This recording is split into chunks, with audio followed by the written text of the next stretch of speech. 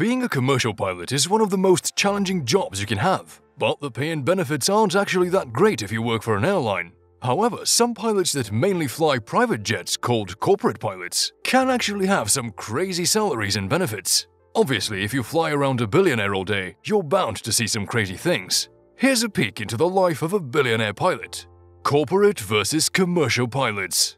On average, commercial pilots earn around $80,000 a year in the United States, but when it comes to corporate pilots, they can earn up to hundreds of thousands of dollars per year. And as expected, the pilots of billionaires can earn multiple times more than commercial pilots, often with a fraction of as much flying time. It is important to know that most corporate pilots were actually commercial pilots at one point in their lives. They're meant to be highly experienced and able to land at the smallest landing strips in the roughest conditions. You won't ever see a beginner be hired as a corporate pilot, especially by a billionaire, because if you put yourself in a billionaire's shoes, and if you had all the money in the world, why wouldn't you hire only the best? In the past few decades, more and more billionaires are opting to fly in their own private jets, rather than flying even first class on commercial flights. This is because they don't have the time to wait in queues for other people to board the plane when it is about to take off. They also don't have time to catch connecting flights to cities where they might not have a direct connection. So the easiest solution is to simply buy their own planes and hire their own pilots that can take them wherever they want, whenever they want. The pilots themselves are almost an integral part of these billionaires' lives, as they usually have just one. And as a result, they get to experience some of these billionaires spending extravaganzas as well, and even benefit from them. Their job. While corporate pilots don't have to fly as many hours yearly as commercial pilots, they do have some more responsibility. First off, when they're flying around a billionaire, they're literally flying around billions of dollars. So even the smallest of mistakes can pretty much destroy their careers forever and make them liable for a lot of stuff. Aside from that, while commercial pilots generally have a large crew that all have their own tasks to do, corporate pilots have a very limited crew, and they're mostly required to do all the cleaning and upkeep themselves, at least within the plane.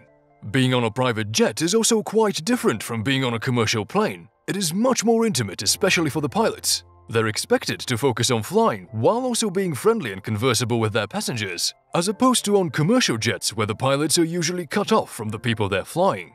Corporate pilots usually live near their employer, if not at their premises already. This is because they're expected to fly whenever their employer needs them to, including during holidays or normal vacation days. They usually don't have a fixed time off, but they're handsomely paid for their extra time. They need to take care of fuel, catering, and all the extra things all by themselves with barely anyone to help them. Even ordering fuel and preparing bills is sometimes left to the pilots themselves. When the plane needs upgrades and repairs, it's usually the corporate pilot that has to make all the arrangements, since they're not really employed by an airline that can do all of that for them. What sort of planes do they fly? Private jets come in all shapes and sizes. In fact, even some planes that are usually considered only for commercial flights, such as the Boeing 777, can be converted into a private jet with a few tweaks, as we've seen with the Saudi royal family. However, most billionaires prefer much smaller planes that don't really require that much upkeep. The best-selling private jet in the world is the Embraer Phantom 300, which costs around $8.7 million and has running costs of around $1.5 million. While that may seem like a lot of money to you, when it comes to billionaires, this is barely chump change. Considering the Embraer Phantom 300 is only the best-selling private jet, most billionaires probably go for higher-end jets anyways, such as Elon Musk, that uses a 2015 Gulfstream G650ER private jet, which cost an estimated $70 million. With no information available about its yearly running costs, we can only imagine that that's not cheap either. Gulfstream is considered the brand of choice when it comes to billionaires and their private jets, with everyone from Elon Musk to Bill Gates to the President of the United States having their own Gulfstream plane. That said, Musk's private jet might be slightly out of date, as the company released the G700 last year, with a lot of extra features and much lower fuel consumption. The path to becoming a corporate pilot.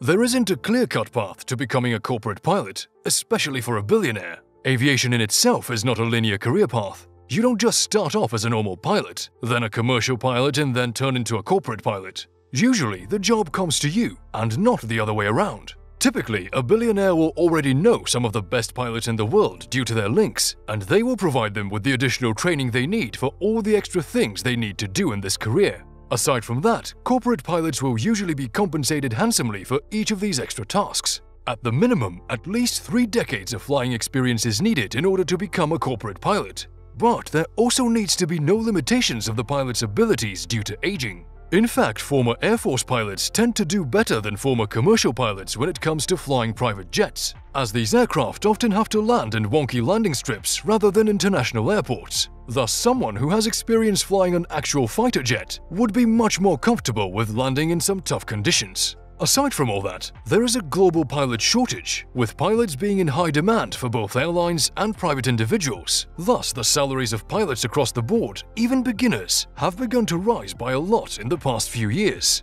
On top of that, the number of billionaires and other high net worth individuals in the world has also massively increased over the past few decades, and more private jets are being bought by them than ever before. With more jets, fewer pilots with experience, and a lot of private jet owners with millions to spend, you could just imagine how much these corporate pilots are earning. While the average corporate pilot easily earns in the 6 digits, we have no way of knowing how much a billionaire's pilot might earn. It's probably a number that most of us can't even imagine. What do the pilots think? Finally, the most detailed peek we can have into these pilots' lives is by knowing how they themselves feel about their jobs. Clay Lacey, a corporate pilot who flies a Gulfstream jet for many of the world's richest people, said, "To be a professional pilot, you really have to love it. Otherwise, you won't stick with it. I love what I do, but I went through a lot of years of struggling to survive financially. Many pilots go through this. That is the way the industry is when you launch into an aviation career. What keeps you going is the love for the profession." The sentiments are quite similar for other corporate pilots such as Tyler Wisbar, who piloted multiple private jets, flying around anyone from celebrities to Saudi princes. Most of these pilots have said the life is hectic, especially when it comes to flying around the holidays, in which case they usually have to abandon their own plans in order to cater to their clients or employers. However, the love of flying and the compensation for their work is more than enough to keep them going. It's important to remember that no matter how much they earn, it's still a rigorous and demanding job. That's a wrap on a peek into the life of a billionaire pilot. What do you think is the most interesting aspect of their lives? Let us know in the comments below. As always, don't forget to like this video and subscribe to our channel for more content like this. See you next time!